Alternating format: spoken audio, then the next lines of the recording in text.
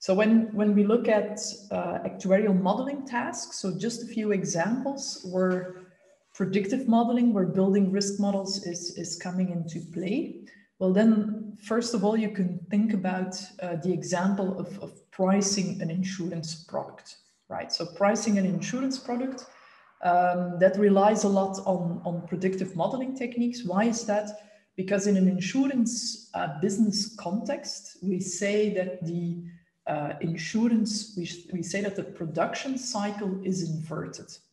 And what that means is that in an insurance context, you need to price the product before you know the actual cost of this product that you're offering. And in this case, you're offering an insurance coverage, right, over a specified period of time. So you offer the policyholder the promise that you will take care of his or her financial losses under certain conditions and under certain contract specifications over a fixed period of time. And you need to price this product before you can actually observe what's going to happen over the insured period for this particular policyholder. So that's what we mean with this inverted production cycle of the insurance business. And that also means that you're going to use historical data and that you're going to use modeling techniques, random variables, predictive models, in order to determine this price based on what you learned in the past for similar risk profiles, for similar insurance products, right? And if you look at the technical building blocks of such a tariff, of such an insurance pricing model, then there are two, especially in the non-life insurance business, there are two essential building blocks. And these are the frequency of events and the severity of events on the other hand. So on the one hand, the frequency, on the other hand, the severity. And that has to do with what matters. If you look at the period of insurance, what matters is how often is something going to happen. That's frequency. And if it happens, how bad does it get? So what will be the size of the claim, of the loss that comes with the events that happen? So that's visualized here in order to set what we call a technical premium. A pure premium or a risk premium are synonyms. In order to determine a technical premium, we're going to estimate the expected number of claims for this particular policyholder on this particular insurance period and for this particular insurance product. We're going to estimate the expected number of claims and we're going to multiply that with the expected claim size. So we need predictive models for both frequency as well as the severity of events. That's what I mean with this visual.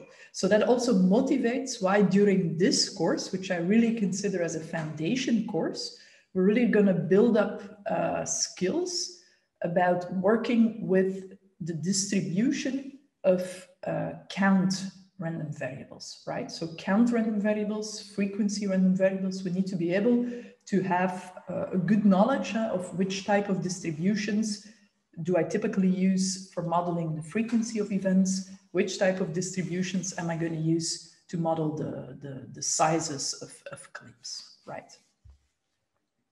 So that's what I mean over here. Then a second key actuarial task is the reserving. So we're going to discuss that in full detail in the non-life insurance course.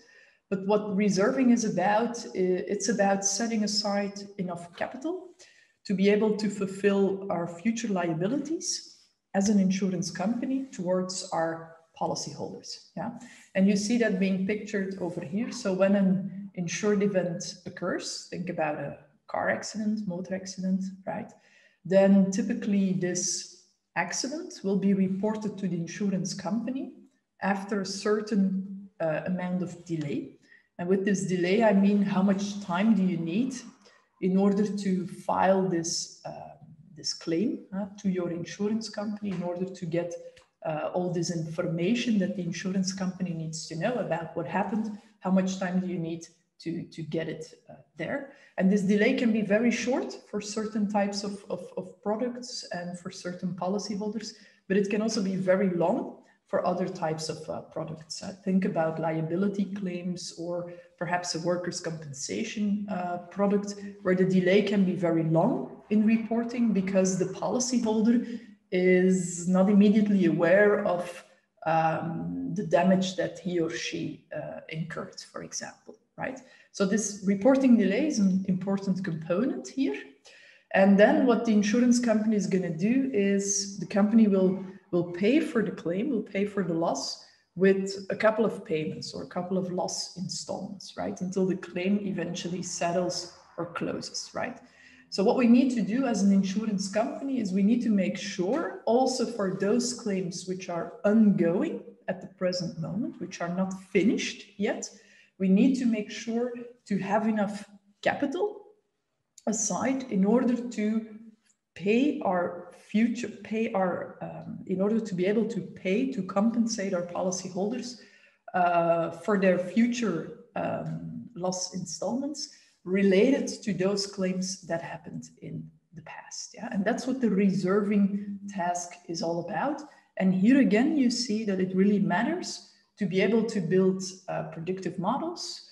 Again, for how many payments are going to happen, how much time do we need until the claim finally settles, and also the size of events. So when we need to do a loss payment, how big is this payment going to be? How much money do we need to settle a particular claim? We need to be able to predict these things because eventually, if we do this over all portfolios and across all open claims in our books, then we get the technical provision, and that's a very important element on the balance sheet of an insurance company at the liability side.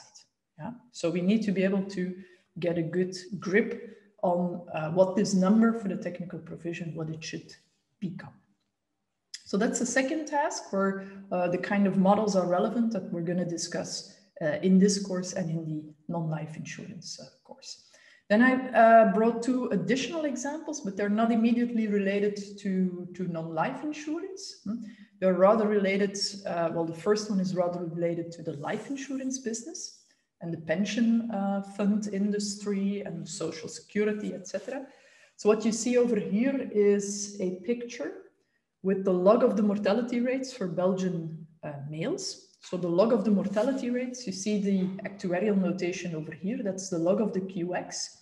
And QX is the 1-year probability of dying for an X-year-old. So that means what's the probability that an X-year-old, a Belgian male X-year-old, will die before reaching age X plus 1, right? So we call these probabilities, we call these mortality rates, and monitoring their evolution over time and across ages is very important if you want to be able to say something about, for example, the life expectancy of an X-year-old in Belgium and in a certain year, right? And what I did here is I built a visual, and I hope this time it's actually working. And we're going to plot here the logarithm of these Q-axes over ages X here on the X-axis. And we're going to do that for every year that I collected here in my data set. So I'm going to start, I thought I was starting in 1950, voila. So I'm going to start here. And if I let the animation run, then you see that each line adds 1 year of data. And you see clear evolution in these log mortality rates over time. I finished here in 2015 because I should actually update my visual. I've built this a while ago. But what you saw is the clear evolution, how mortality rates going down. So that means that on average, people tend to live longer. And you also see the clear pattern about how these mortality rates, how they change across ages. You see infant mortality here. You see something around the age of 20 that we call the accident hump. So where you see a local increase, a local hump in these mortality rates, especially for males. And then, of course, here you see the aging process with mortality rates becoming, with mortality rates growing over ages, over the age of my individual. Yeah. So why do I mention that here?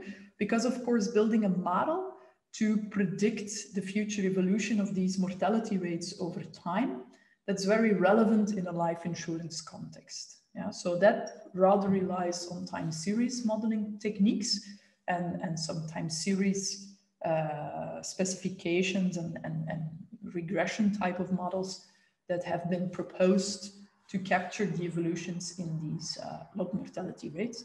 But it's important to, but I want to mention it here as yet another example of an actuarial modeling task where predictive modeling becomes relevant.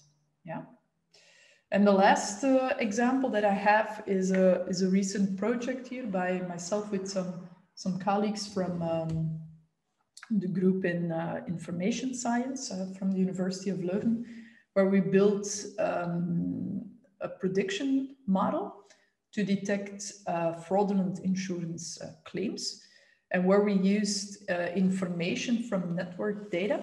So the way how policyholders and claims and garages and experts, the way how they are connected to each other, and the way how information can propagate through this network. Yeah. So this is another example of where these type of models that we try to build in this course and in the non-life insurance course, where this becomes relevant.